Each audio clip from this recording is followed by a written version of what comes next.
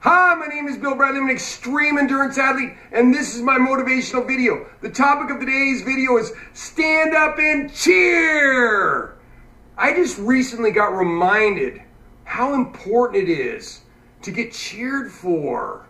You know, I just like, sometimes when you're at an event or something, maybe you're watching a marathon or, you know, you're watching a friend of yours and you cheer for them, but you just kind of ignore everybody else.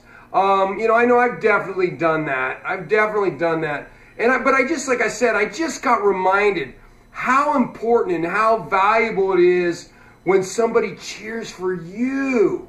You know, how important it is. I recently did a 10-hour swim. It's my last big training swim before I go to the English Channel. And I thought, you know, I'm pretty mentally tough now. I've done a lot of swims. But, you know, 10 hours, it's been a year since I did my last, 10 or more hour swim. So, that's a long time to be in the San Francisco Bay, in the cold water. And so I'm out there swimming, and I'm feeling pretty good, but I get about 8 hours, in that range. I still got 2 hours to go, and, I'm starting to feel it a little bit. I'm getting a little sore, I'm getting a little tired, I'm wanting this thing to be over. And all of a sudden, I look up, and I see Mariko. She's my, crew chief, my PR manager, my partner in crime on all this stuff. And I look up on the boat, and she's up there with this big smile. She's just clapping away and cheering for me.